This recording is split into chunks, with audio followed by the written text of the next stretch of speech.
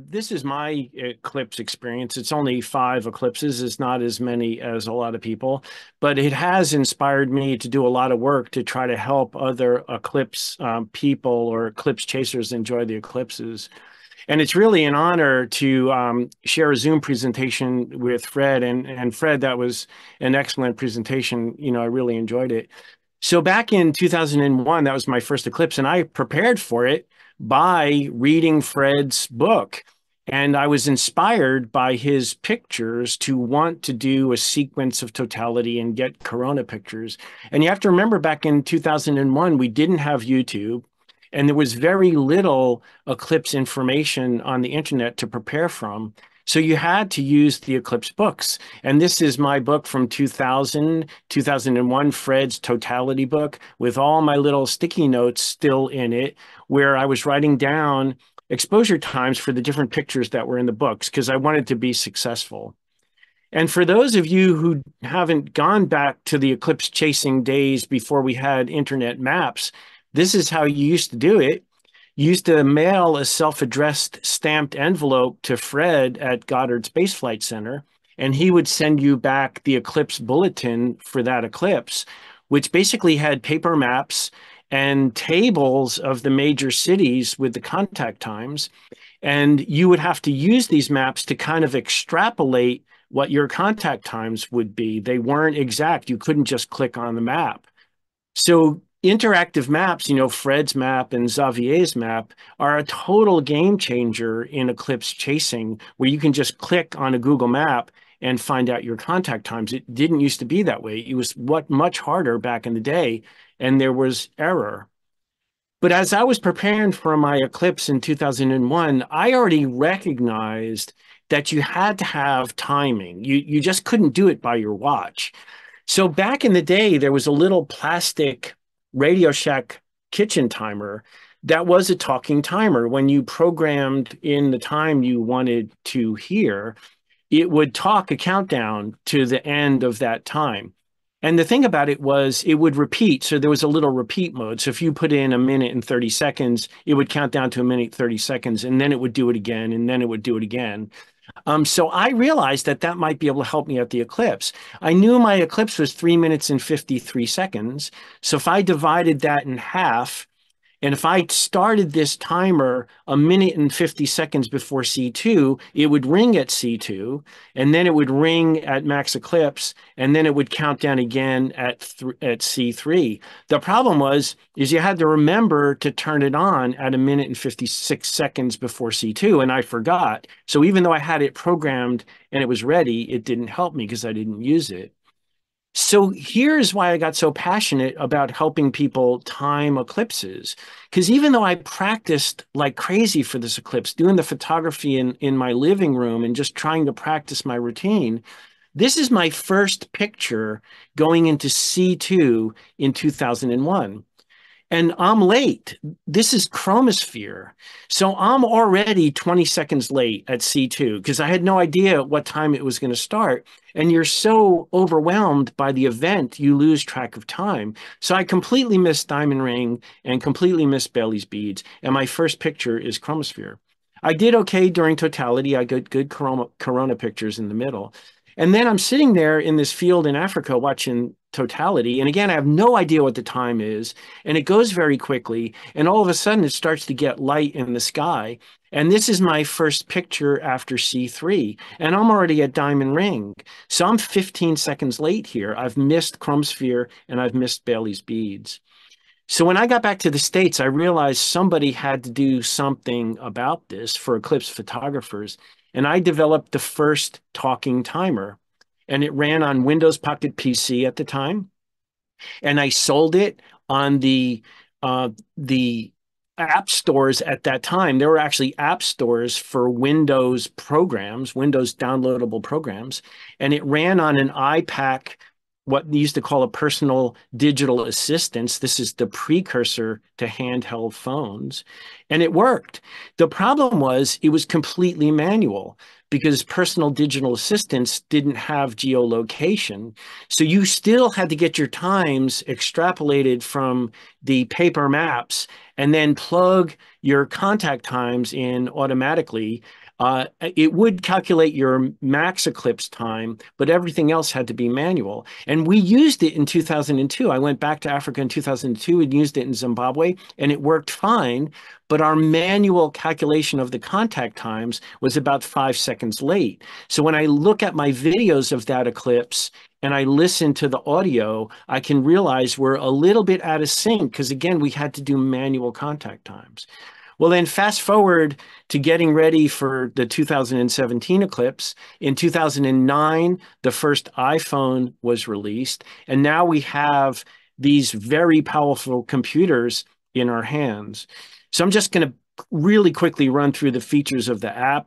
When you open the app, you get to the user home screen. The first button goes to a built-in app tutorial. This is a 9-minute app tutorial where I talk you through the features of the app. So if you watch that first, you'll learn how to do use this app. The buttons pretty much go in order. If you follow these buttons all the way down, you'll be set up for what you need to do for the eclipse.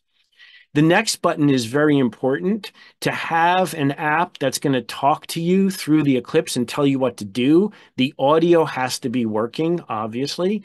So I have 3 sound checks built into the app to make sure you have all of your settings turned on so volume for announcements and notifications will play. So there's 2 test audio files. One's a WAV file, one's an MP3 file. And then there's a very important test down here, which is the schedule test notification. Apps cannot stay on for 3 hours.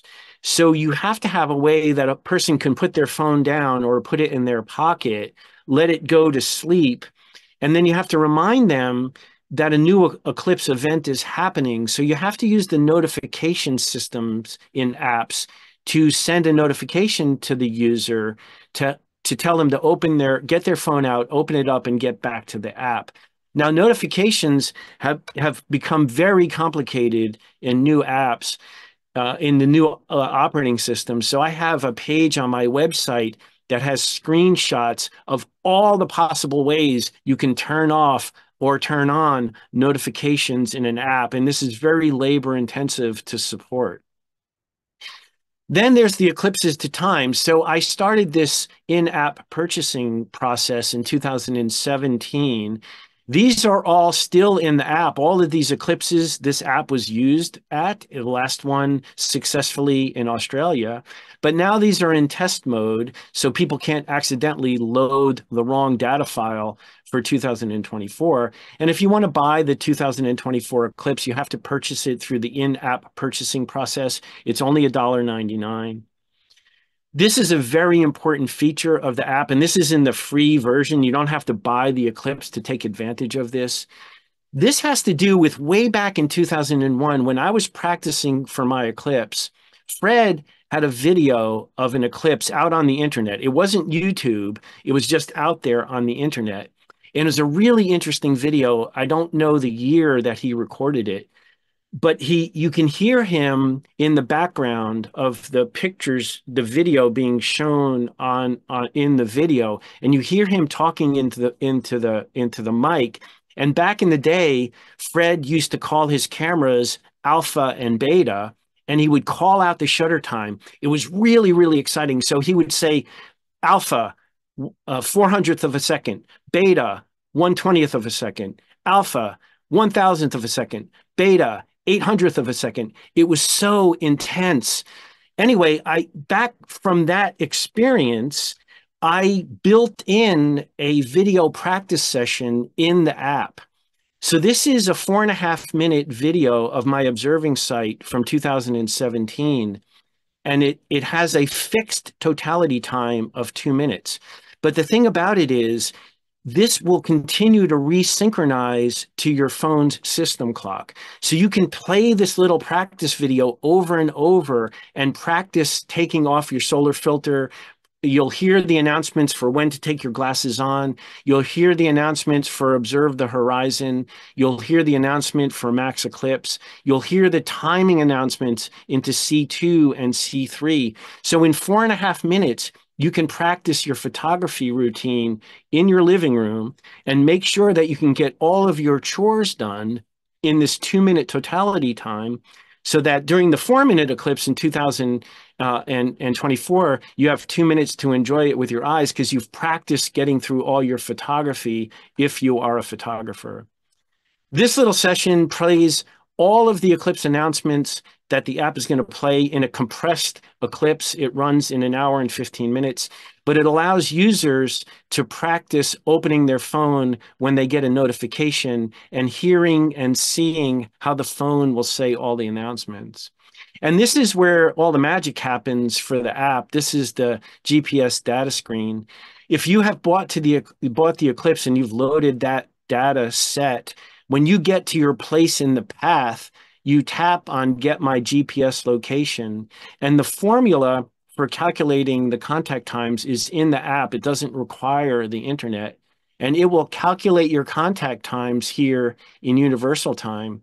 And then when you tap Load the contact times into the main timer, they will transfer to the main timer and they will be adjusted for your local time. And then once you do that, the timer is armed. If you do this before C1, sometime in the morning, the app is going to talk you through the entire eclipse. Now, there's one little issue right now. Since we're in standard time and the eclipse is in daylight saving time, the times that get loaded into the main timer will be an hour early right now, but they will correct after March 10th when we go to daylight savings time. So here it is. Once you get your universal times calculated, you load it, they correct for the local time that's in your phone. So whether or not you're on, Central time or Eastern time or Mexican time or Newfoundland time, it will correct for those because it goes by the GMT offset in your phone. This is really a good feature that I have in my app for first-time eclipse photographers. I call it the partial phase image sequence calculator.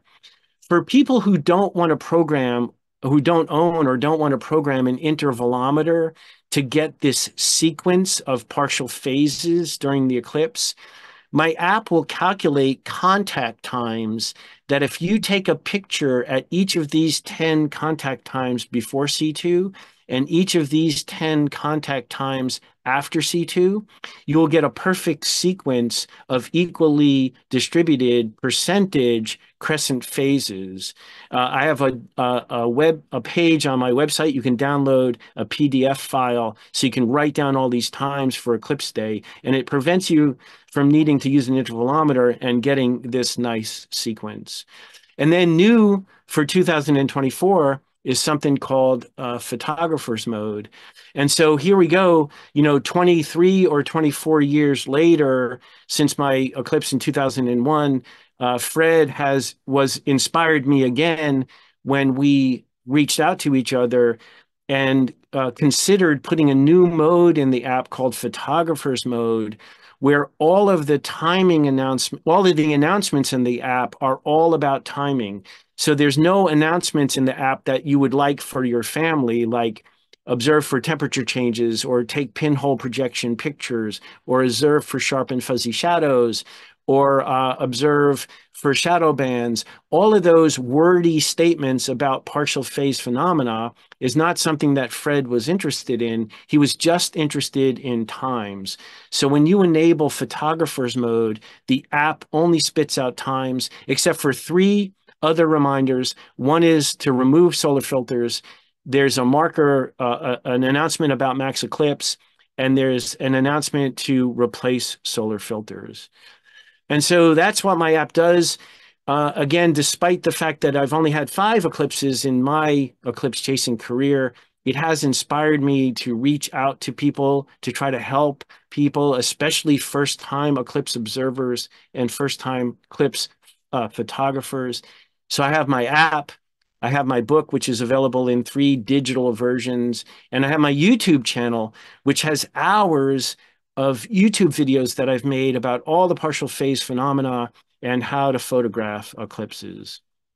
And then I did want to mention, that I've been inspired by a lot of people to do this work, Fred and Bill Kramer, Rick Feinberg, Alan Dyer, Mitzi Adams is an astrophysicist in Huntsville here at Marshall Space Flight Center.